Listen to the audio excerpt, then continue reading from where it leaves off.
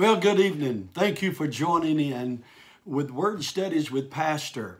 This is something that we usually do on Wednesday evening as we get together to study God's Word.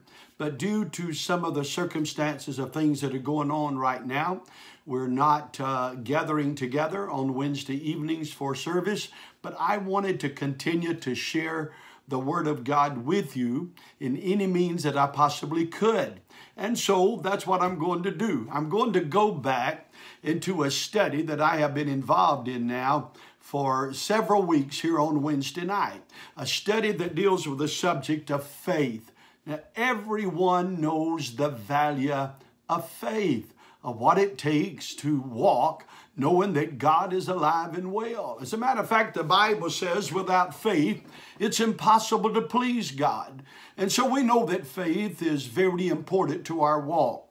Now, with the circumstances of things that goes on in our lives throughout our lifetime, we know that it takes faith to get through one day to the next day. I've often said God didn't promise us we never have any ups or downs. As a matter of fact, life is filled with those. Sometimes things are going good. Sometimes they're not going so good. But faith in God is what gets us through. And so I'm going to talk to you for just a little while, probably not as long as I do on Wednesday night, on the subject of faith. Now, last Wednesday we were dealing with faith, the anchor that holds. In other words, faith in God assures us that it doesn't matter how rough the storm is. It doesn't matter what kind of storm is. Faith in God will get us through it. We've got to understand that, and we've got to know that faith in God will get us through it. I shared some words a couple of weeks ago of Brother Smith Wigglesworth. He said this. He said, it is a blessed thing to learn that God's Word can never fail. Now, isn't that wonderful? God's Word can never fail. In other words, if God said it, God's going to do it. You see, that's just who He is. The character of God makes no allowances for Him to lie. He's a God that if He says it, He keeps His word. Then he went on and said, never hearken to human plans. God can work mightily when you persist and believe in Him in spite of discouragements from the human standpoint. Now, I like this. I'm not moved by what I see. I am moved only by what I believe.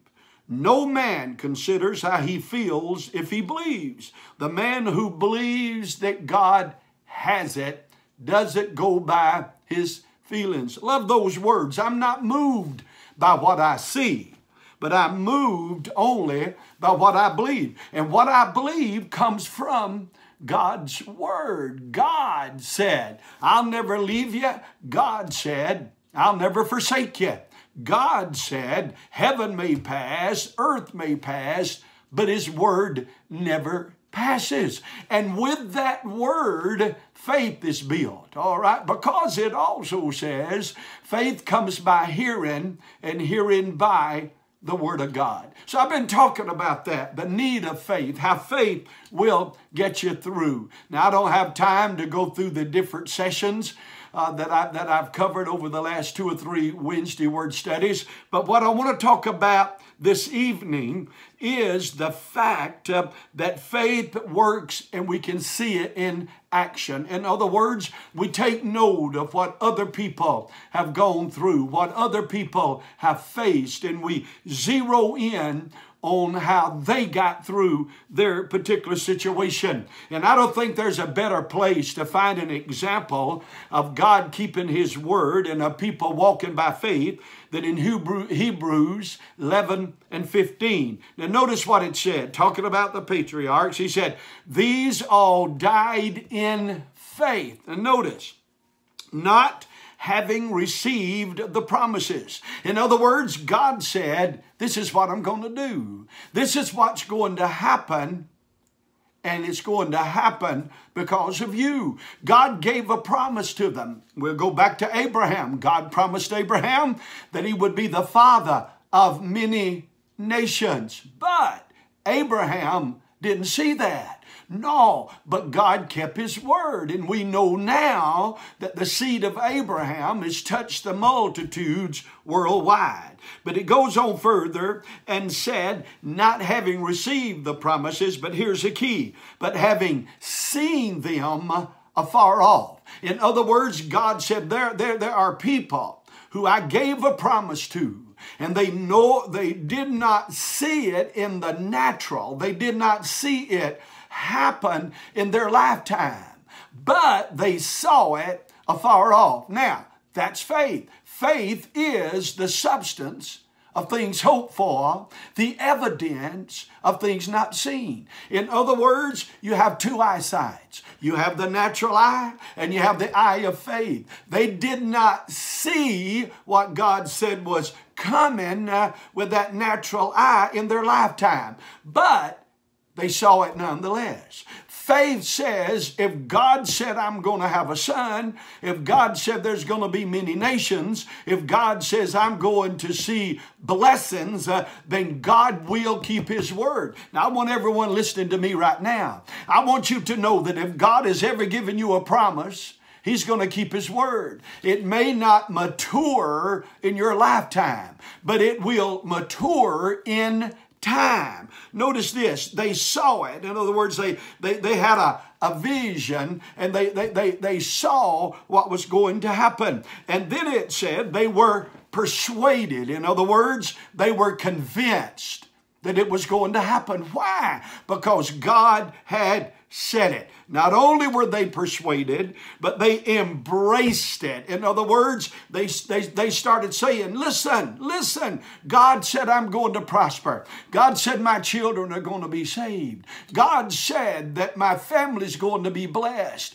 And I know beyond a doubt that God's going to do what he said he'd do. And so they began to embrace it. And reality, it said, and they confessed that they were strangers. They were pilgrims on earth. In other words, they began to confess what God said. They began to confess that they were a nation. They began to confess that they were going to inherit or reach a promised land. They began to say exactly what God said and began to stand on it. So what am I saying? Brother, I'm here to tell you, if God said I'll never leave you, if God said I'll never forsake you, faith says God will keep his word. If God says, by those stripes we are healed, you can bank on it. You are healed by the stripes of Jesus Christ. These people, these patriarchs, these that received various promises, did not see them come to pass in their lifetime, but they saw them anyhow. They confessed them anyhow. They were persuaded of them. They believed in them. And what I want you to do is to do the same thing. I know we're going through struggles. I know that there's times that troubles come. I know that we don't always understand everything that is happening in our lives. We wonder, God, why did you let this take place? We don't always understand that. But know this, God won't leave you. God won't forsake you. God won't turn his back on you. He'll always be there. So embrace the word of God. Embrace the promises of God. Embrace it and say, it is mine. Going back to what Brother Wigglesworth said when he made that statement, I'm not moved by what I see. I'm moved only by what I believe. What do I believe? What God's word says. What do I believe? What do I trust in? What God's word says. That's what causes me to know he won't ever leave me and he will never forsake me. Notice what Mark 22 and 23 says. And Jesus answered and said unto them, have faith in God. For verily I say unto you, that that whosoever shall say to this mountain, be thou removed, and be cast into the sea, and shall not doubt in his heart, but shall believe that those things which he saith shall come to pass, he shall have whatsoever he saith. That's the word of God. That's God saying. Listen, start believing it. Start stating it. Don't doubt what God's word says. Have faith, because everything God does hinges on those words.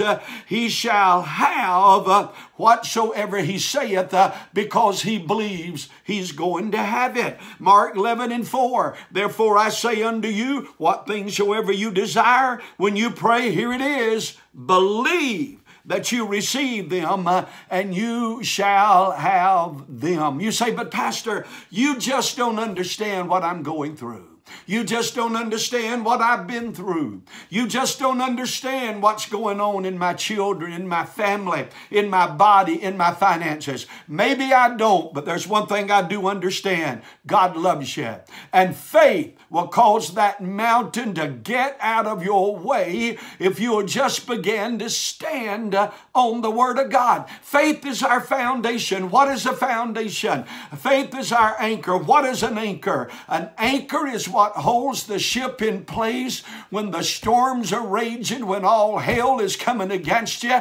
You still don't give up. You don't let anybody talk you out of it. You don't let anybody cause you to give up. You don't let anybody cause you to turn your back on what God is saying, folks.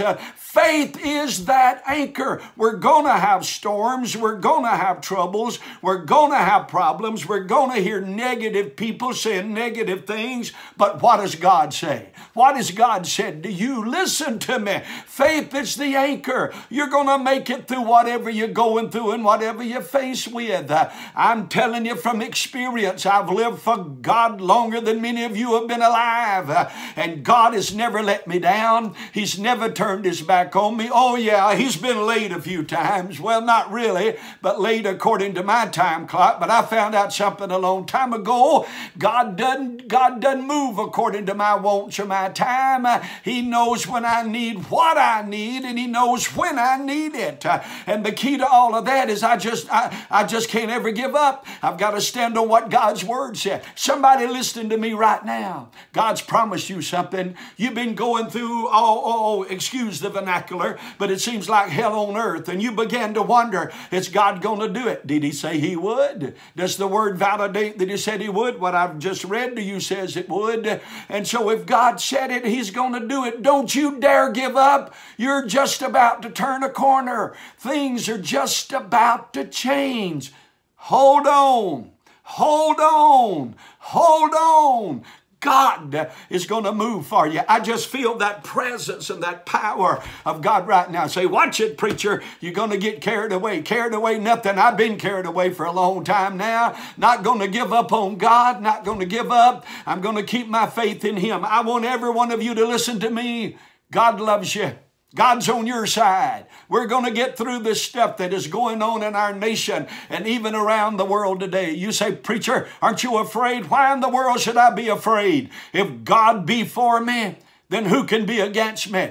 God has made a way for us to get through whatever life dishes out to us. So faith in action. We've got men and women that have seen God move and God deliver all down through time. And we can hold on to what God says. And I'm just so thankful that he is a God that never leaves us and never forsakes us. Now, I know I've kept you for a while, but I just want you to understand that I believe you're going to make it. I believe you're going to be victorious. I believe that you're going to see light at the end of all of this darkness in your life. And I believe that what God told you he's going to do, he's going to do it. Don't you give up. Don't you give up. Hold on by faith. Hold on by faith. God will come through. Let's pray. Father, thank you for allowing me to share this little bit of word this evening. Now, God, I know that there are people right now that they're bothered by certain circumstances and things that are going on in their lives. Lord, they've been shook to the core. But your word Your word said, ask and you'll receive. And so, God, I'm asking for healing. I'm asking for blessings. I'm asking for deliverance. I'm asking for hope, a hope that is founded on you and none other than you. And I'm believing you, God, for it to happen. And I'm praising you in advance. I'm glorifying you right now that you're doing exactly what you said you would do. In the precious name of Jesus. Amen. Let me tell you, I love you. I praise God for you. And I want you to keep your faith in Him. Now, we're going to be doing this on Wednesdays until we get back together on Wednesdays. We're kind of waiting until we see how things are going to go. But I'm going to be bringing you the Word of God about 15 to 20 minutes in Word Studies with Pastor. Going to take you into some different places in God's Word and want to encourage you. I don't want to tear you down. I want to build you up. I left a thought the other day on Facebook that said, you know what, it's easy to tear something down. It's a lot harder and work intensive to build it back. So I want to build you up. I want to encourage you. I believe the Word of God will do it every single time. All right, but keep your faith going. Keep your faith going. Don't you give up. Don't you give up. God said, I'm going to supply whatever you have need of. All right. Also, let me say to all of our church family, we will be having service Sunday morning at 10 o'clock. It's going to be a little bit different. We're going to go by the various mandates that they have established for us to go by. But we want to be here for a little while in God's presence. I understand what's been requested of us, and that's why we're calling off all of our extracurricular activities and bringing it down to just that in-gathering on Sunday morning. And one of the main reasons is because I feel like we all need a choice as to whether we go into live teaching of God's words or not. It's really your choice. We're going to have it, and all the details will be presented Sunday morning. But just want those of you that maybe did not receive my call today that are part of my home family to understand we will be gathering at 10 o'clock this Sunday morning for a great time in God's presence. But there will be some policies where we will be adhering to what they are suggesting throughout this difficult time. All right, going to go. If you have any questions whatsoever about Messenger Church, maybe you're listening, you don't know a lot about us, and you live in the Fenton, St. Louis area, you want to know something about us, give us a call, 636-343-2255. Somebody will take your call, and we'll let you know that it's the Spirit that makes the difference. God love you. I love you. Praise God for you.